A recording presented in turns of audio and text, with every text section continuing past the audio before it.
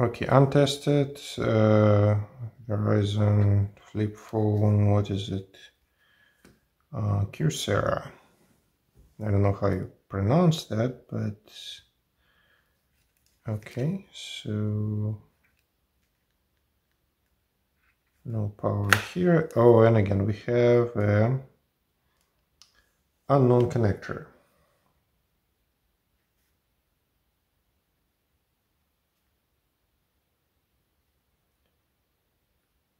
All right, but again, so let's see if we can open the battery compartment. Oh, I love those phones, you know? Yeah, it looks like original battery. You can just pop up the back cover, take the battery out. Actually, this one is stuck a little bit. Yep. And just replace it. Very nice. Okay, so the model number is... I'm not sure what the phone number is. It's probably K127. I'd put it like that. We'll find out later if that's the case. But again, we can charge it externally and see if that turns the phone up. So I'm not sure about this one.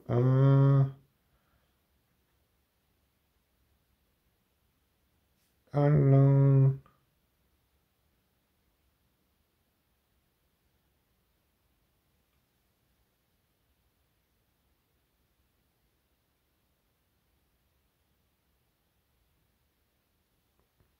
Yeah, I think the way I wrote it is no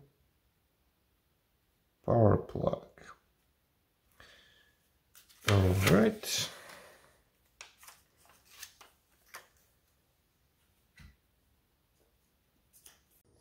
All right, welcome back.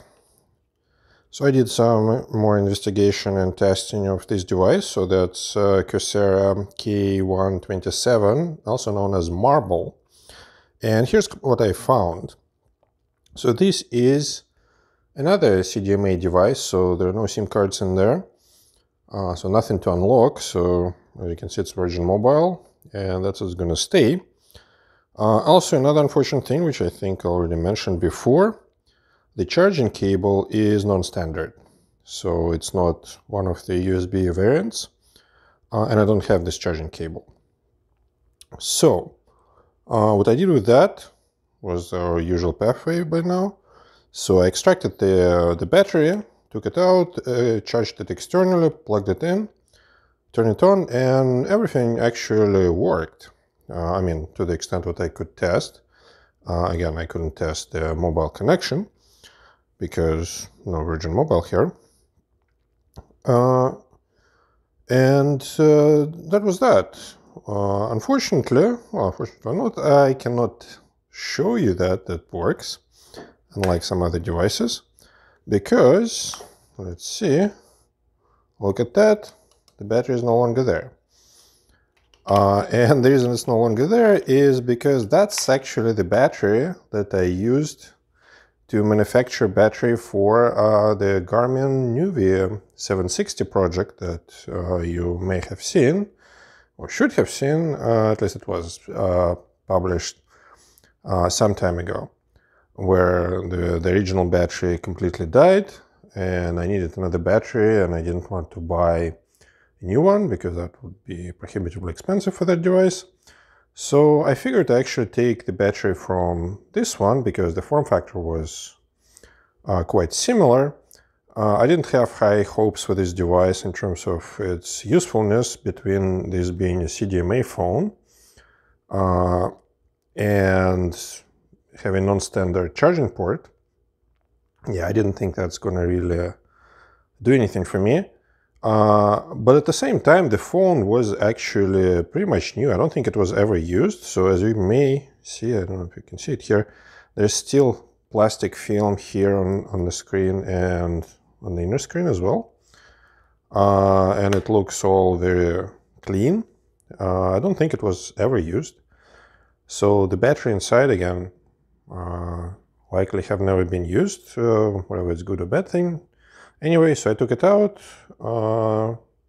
reconnected it to Nuvie, to Garmin Nuvie, and that's where it's at.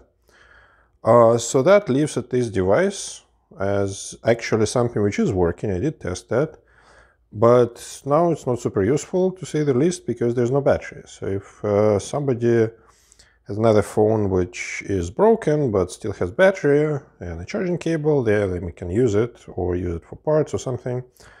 But apart from that, yeah, that's it for this device.